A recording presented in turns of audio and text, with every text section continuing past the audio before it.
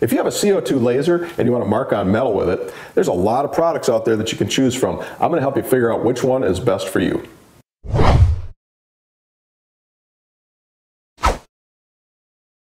Hey everyone, it's Paul Mayer with Tool Metrics, and I've been doing some testing on my Laguna CO2 40 watt laser, their model PL1220, to try to determine which products are going to be best for marking onto metal. Now lasers like this don't have the power to actually manipulate the metal and engrave into it, so what you do is use one of these products, spray a layer on top of the metal, set it into the let it dry, put it in the laser, run your job on it, and then take it over to the sink, wash it off, and the image is revealed. So what I did to test this is I grabbed some sample pieces of metal, unfinished, can't have any film, any lacquer, anything, any coating on top of these metals.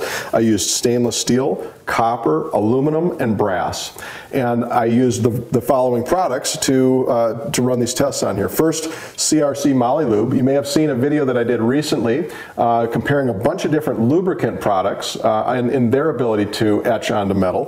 CRC Dry Moly Lube was the best of the bunch in that, and so I'm doing a comparison of that to the purpose-built product. So this is a lubricant product. It's not really designed for marking under a laser engraver, but it just sort of works to some extent. These other products are purpose-built and marketed as such. The first one in the lineup is Cermark, their 6000 series product. This is the original product in the industry for laser etching onto metal.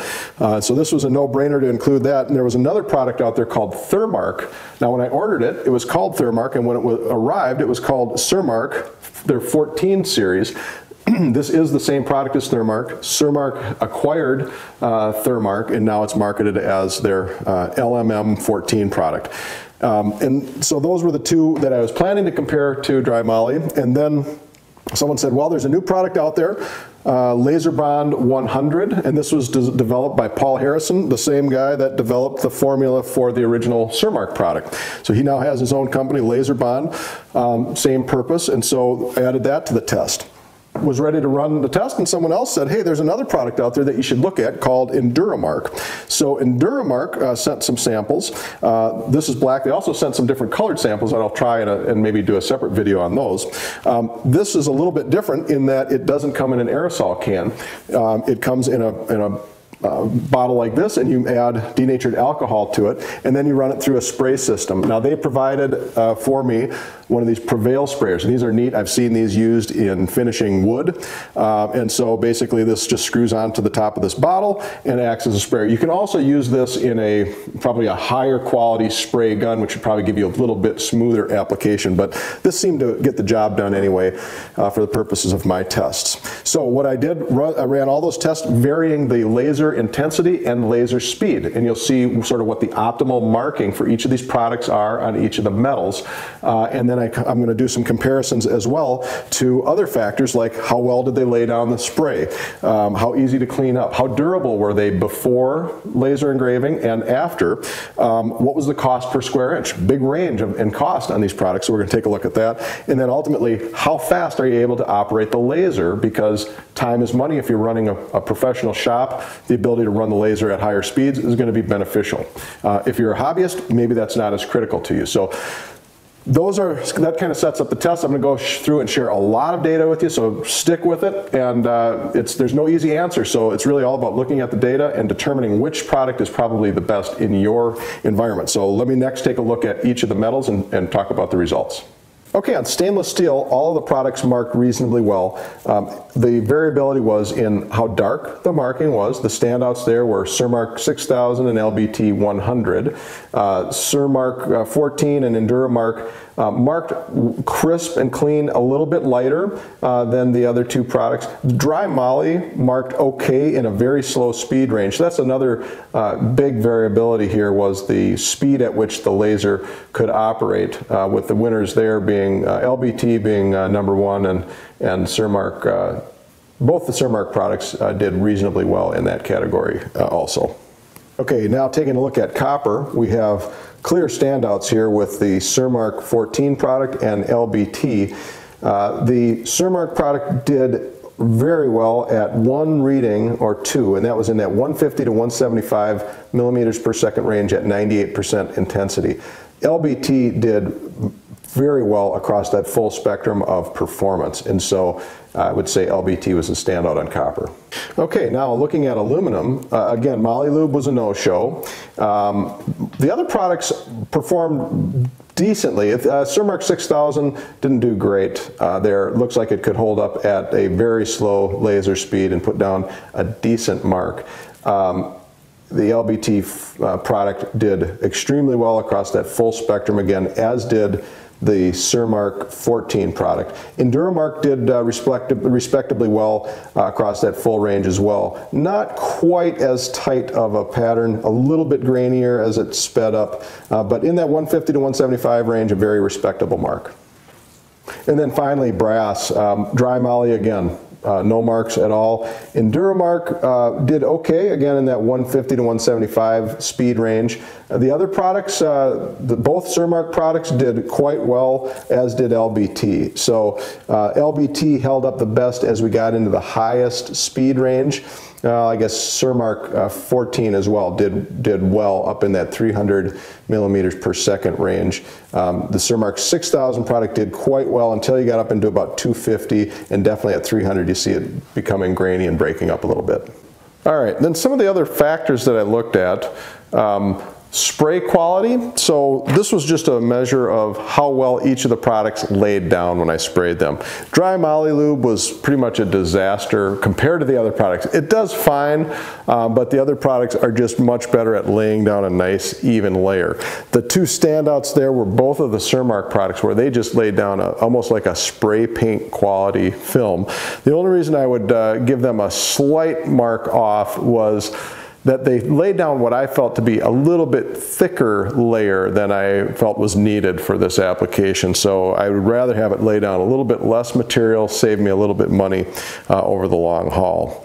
And the LBT product did a decent job. I felt like to get a consistent coverage, I had to put down 2 coats in a lot of cases compared to the others, but they were thin coats, so I think overall it didn't feel like I was using more material, just had to spend a little bit more time getting even coverage. The Endura Mark product, again, I used the Prevail sprayer system, which is a very inexpensive way. If you have a spray gun and you want to run that in, I'm guessing you're going to get better results. I found it to be a little bit lumpier than the rest and ended up putting down more material than the other products. Another item that I looked at was cleanup.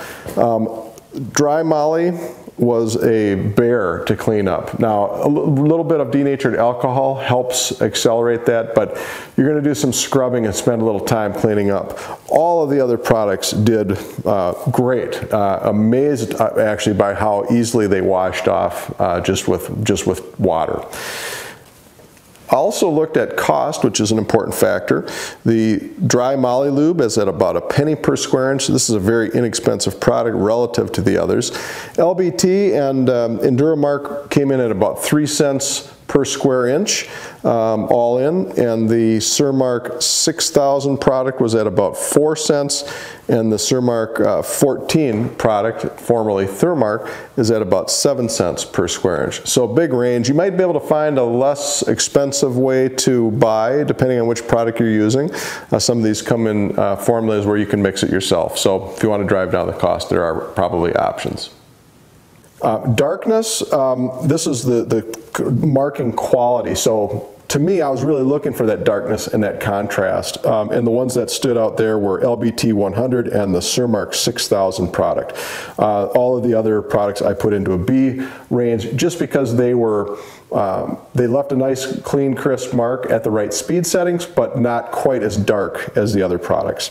I measured durability in 2 ways. First, the durability after you spray it and before you put it under the laser. So to me, that's not that important because as long as I'm careful, I spray it on, I carry it into the laser, and off I go. In some production shops, what they like to do is spray a bunch of blanks, have them stored on a shelf, and pull them down as they have orders come in. So if you want to do that, there were only a couple products that really met the mark for that.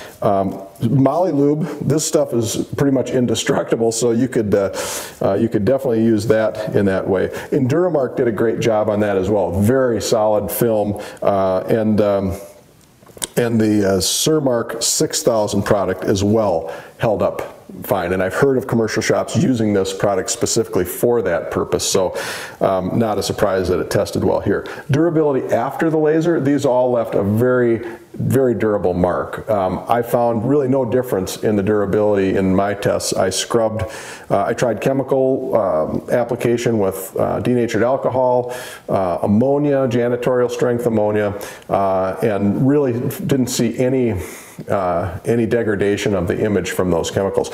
When I scrubbed using 600 grit wet dry sandpaper, I wet sanded it, they all would sand off with some elbow grease, and they all sanded off about the same. So as long as you're not sanding or grinding on the etched marks, they're going to hold up pretty well. The final area that I looked at was the speed of the laser, and you sort of saw that in each of the separate metal test results. But this is really, you know, if you're a production shop, you want to be able to run that laser as fast as you can and still leave a good mark so that you can get your production run done more quickly. So big range on that. Dry moly, not good for that. You had to run the laser very slow to leave a decent mark. The other products were all decent. The standout there, the Cermark 14 product did quite well there, but the real standout there was the LBT 100 product. All right, that about wraps this one up. Hope you found this helpful. Hopefully it will help you choose a product that makes most sense for your laser engraver and what you're engraving on. Please subscribe to the Toolmetrics channel. Hope you come back for more DIY woodworking and laser engraver videos. Give it a thumbs up if you found it useful, and I will have all of the products here referenced in the comments section below, so you can find or the description below, so you can find these products if you found one that is interesting to you. So thanks again for watching, and see you next time.